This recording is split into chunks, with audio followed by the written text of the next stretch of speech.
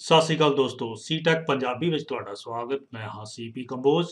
ਪਟਵਾਰੀ ਤੇ ਹੋਰ competitive exam ਦੀ ਤਿਆਰੀ ਦੇ ਲਈ ਤੁਹਾਨੂੰ 10 ਵੀਡੀਓ ਦਾ ਇੱਕ ਅਨਮੋਲ ਤੋਹਫਾ ਮੁਹੱਈਆ ਕਰਵਾਇਆ ਹੈ।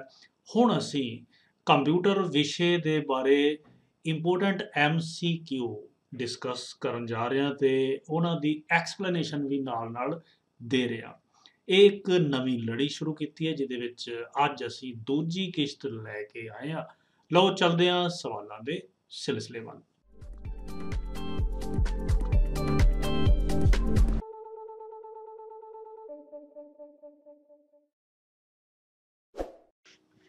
ਦੋਸਤੋ ਅੱਜ ਦੀ ਕਲਾਸ ਦਾ ਪਹਿਲਾ ਸਵਾਲ ਹੈ technology used ਬਾय bank for foster processing of checks. ਯਾਨੀ ਕਿ ਬੈਂਕਾਂ ਦੇ ਵਿੱਚ ਉਹ ਕਿਹੜੀ ਟੈਕਨੋਲੋਜੀ ਯੂਜ਼ ਕੀਤੀ ਜਾਂਦੀ ਹੈ ਜਿਹਦੇ ਨਾਲ ਚੈੱਕ ਦੀ ਪ੍ਰਕਿਰਿਆ ਜਿਹੜੀ ਹੈ ਉਹ ਫਾਸਟ ਹੋ ਗਈ ਹੈ, ਤੇਜ਼ ਹੋ ਗਈ ਹੈ। ਪਹਿਲੀ ਆਪਸ਼ਨ ਸਾਡੇ ਕੋਲ ਹੈ OMR ਯਾਨੀ ਕਿ optical marker reader. Second is MICR magnetic ink character reader. ਔਰ third one is bar code reader ਜਿਹੜਾ ਕਿ ਆਮ ਤੌਰ ਤੇ ਚੀਜ਼ਾਂ ਤੇ ਵਸਤੂਆਂ ਦੇ ਉੱਤੇ ਪ੍ਰੋਡਕਟਸ ਦੇ ਉੱਤੇ ਲੱਗਿਆ ਹੁੰਦਾ ਹੈ। MICR ਇਹਦੇ ਵਿੱਚ ਆਪਾਂ ਦੇਖੀਏ ਇਸ ਕੁਐਸਚਨ ਦੇ ਵਿੱਚ ਤਾਂ ਬਿਲਕੁਲ ਕਰੈਕਟ ਆਪਸ਼ਨ ਹੈ ਕਿਉਂਕਿ ਮੈਗਨੈਟਿਕ ਇੰਕ ਕਰੈਕਟਰ ਰੀਡਰ ਜੋ ਹੈ ਉਸ ਦਾ ਇਸਤੇਮਾਲ ਅਸੀਂ ਚੈੱਕ ਦੀ ਪ੍ਰੋਸੈਸਿੰਗ ਲਈ ਯਾਨੀ ਕਿ ਚੈੱਕ ਦੇ ਉੱਤੇ ਕੀਤੇ ਹੋਏ ਮੈਗਨੈਟਿਕ ਇੰਕ ਦੇ ਨਾਲ ਕੀਤੇ ਹੋਏ ਸਿਗਨੇਚਰਸ ਨੂੰ ਪੜ੍ਹਨ ਦੇ ਲਈ ਕਰਦੇ ਹਾਂ। ਇਹ ਸਵਾਲ ਆਮ ਤੌਰ ਤੇ ਇਸ ਤਰੀਕੇ ਦੇ ਨਾਲ ਵੀ ਆ ਸਕਦਾ ਹੈ ਕਿ MICR ਦੇ ਵਿੱਚ R ਦਾ ਪੂਰਾ ਨਾਮ ਕੀ ਹੈ। ਸੋ ਕਈ ਤਰੀਕਿਆਂ ਦੇ ਵਿੱਚ ਇਹ ਕੁਐਸਚਨ ਆਇਆ ਹੋਇਆ, ਸੋ ਧਿਆਨ ਰੱਖਣਾ। ਚਲਦੇ ਹਾਂ ਅੱਗੇ ਸੈਕਿੰਡ ਨੰਬਰ ਕੁਐਸਚਨ ਤੇ। Computer virus is software, hardware, windows tool, all of ਅਬਾਵ।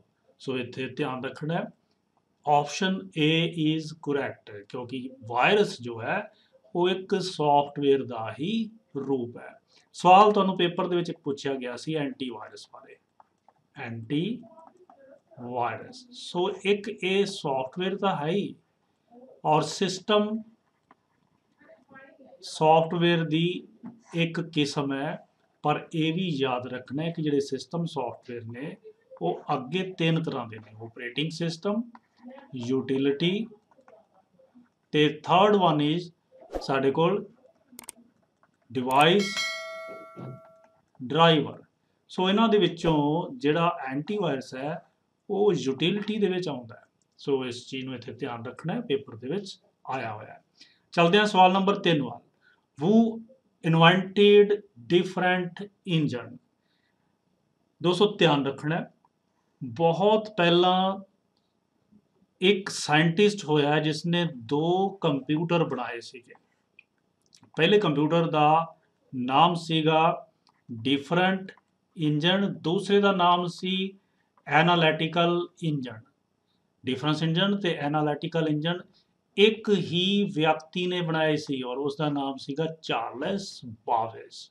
ਔਰ ਪੇਪਰ ਦੇ ਵਿੱਚ ਸਵਾਲ ਤੁਹਾਨੂੰ ਇਸ ਤਰੀਕੇ ਨਾਲ ਵੀ ਆ ਸਕਦਾ ਹੈ who is the grandfather of modern computer।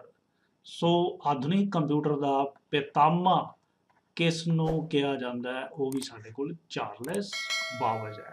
ਸੋ ਇਸ ਤਰ੍ਹਾਂ ਦਾ ਸਵਾਲ ਵੀ ਸਾਡੇ ਕੋਲ ਆ ਸਕਦਾ ਹੈ। ਬਾਕੀ ਸਾਡੇ ਕੋਲ ਬਾਲੇਜ ਪਾਸਕਲ ਬਾਰੇ ਵੀ ਇੱਕ ਸਵਾਲ ਪੇਪਰ ਦੇ ਵਿੱਚ ਆਇਆ ਹੋਇਆ ਹੈ। ਫਿਲਹਾਲ ਪਾਸਕਲ ਨੇ ਜਿਹੜੀ ਮਸ਼ੀਨ ਬਣਾਈ ਸੀ, ਕੰਪਿਊਟਰ ਬਣਾਇਆ ਸੀ ਪਾਸਕਲੀਨ ਨਾਮ ਦਾ, ਸੋ ਉਸ ਦਾ ਵੀ ਤੁਸੀਂ ਚੇਤਾ ਰੱਖ ਲੈਣਾ ਹੈ। So next question number 4 memory which ਫੋਰਗੇਟਸ everything when you switch off the power. ਉਹ ਮੈਮਰੀ ਦੱਸਣੀ ਹੈ ਜਿਹੜੀ ਸਵਿਚ ਆਫ ਕਰਨ ਤੇ ਯਾਨੀ ਕਿ ਬਿਜਲੀ ਕੱਟ ਦਈਏ ਤਾਂ ਉਸ ਤੋਂ ਬਾਅਦ ਆਪਣੇ ਵਿੱਚ ਸਾਰੀ ਚੀਜ਼ ਭੁੱਲ ਜਾਂਦੀ ਹੈ, ਡਿਲੀਟ ਹੋ ਜਾਂਦੀ ਹੈ ਉਹਦੇ ਵਿੱਚ।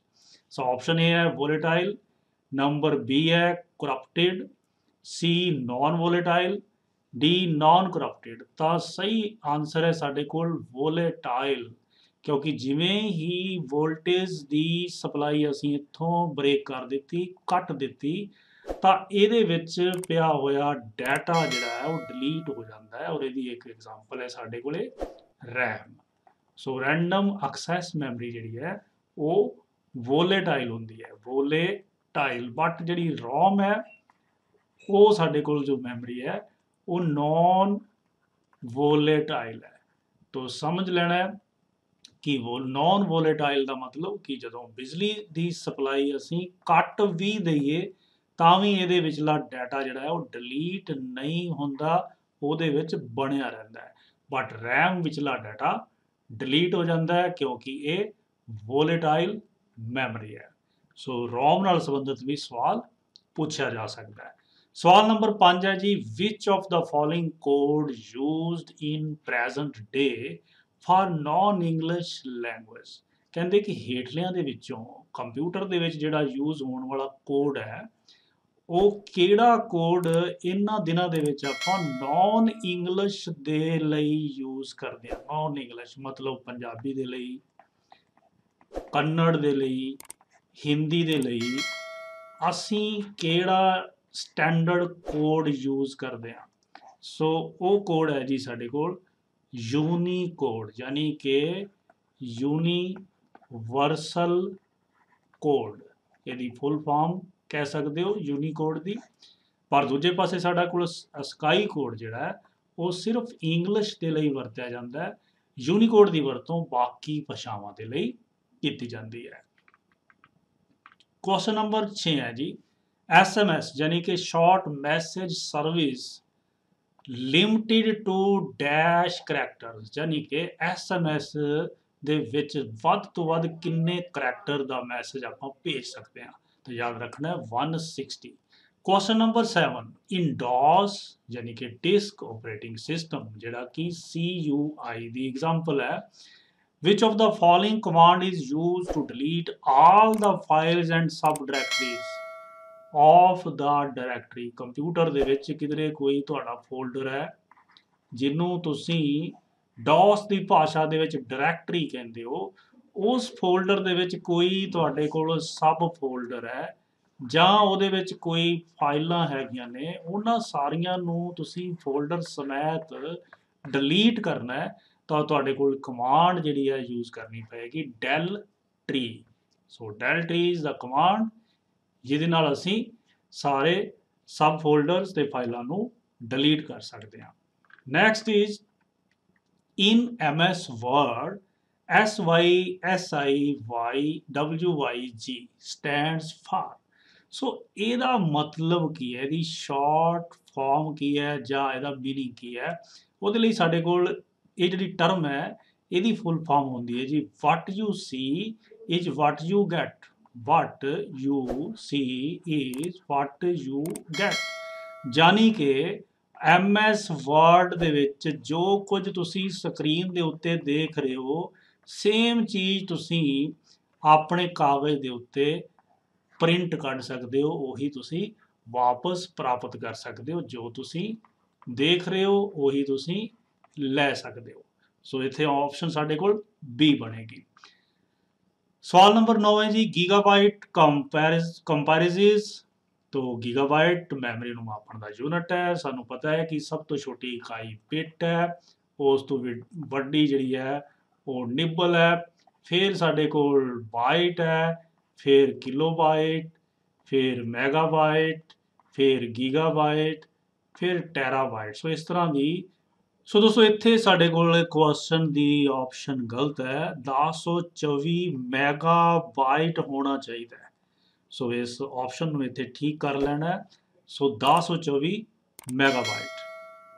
ਦੋਸਤੋ ਸਵਾਲ ਨੰਬਰ 10 ਹੈ, what is the function of virtual memory, यानी कि वर्चुअल मैमरी का काम की है।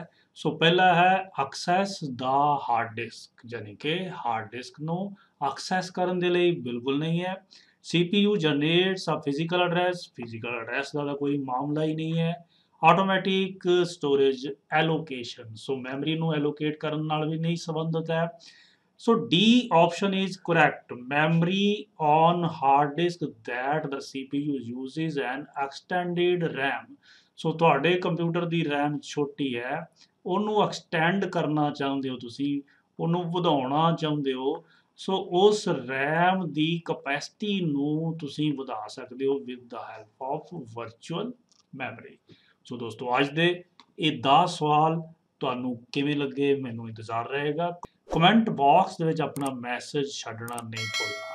एक सवाल तुहाडे ਲਈ है ਜਿਹਦੇ ਤੁਸੀਂ जवाब कमेंट बॉक्स ਦੇ ਵਿੱਚ देना ਤੇ सवाल ਸਾਡੇ ਕੋਲੇ है कि सवाल यह है कि एक